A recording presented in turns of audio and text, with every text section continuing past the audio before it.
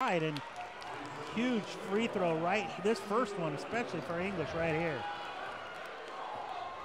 Still a 1-and-1. Oh, didn't get it. Schreiber comes away with the offensive board, put it up.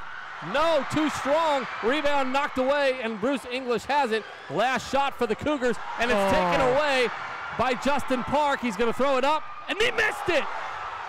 And Scott Friel has it. Here comes Connor with 5 seconds to go. Peterson right around Lang. Puts it up, the floater. Nobody's fouled with 2/10 of a second to go. Connor Peterson did this against Chaminade. Can he do it again to another Hawaii school and knock them out with 2/10 of a second left to go? Here we go, Steve. 2/10 of a second. 2 free throws can get the Cougars the win, but you got to get at least one. Here's the difference, though, too. With the Cougars, they were inbounding it in front of their own bench. Peterson's first free throw is good, and we're tied at 82.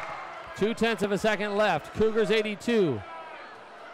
Seasiders 82.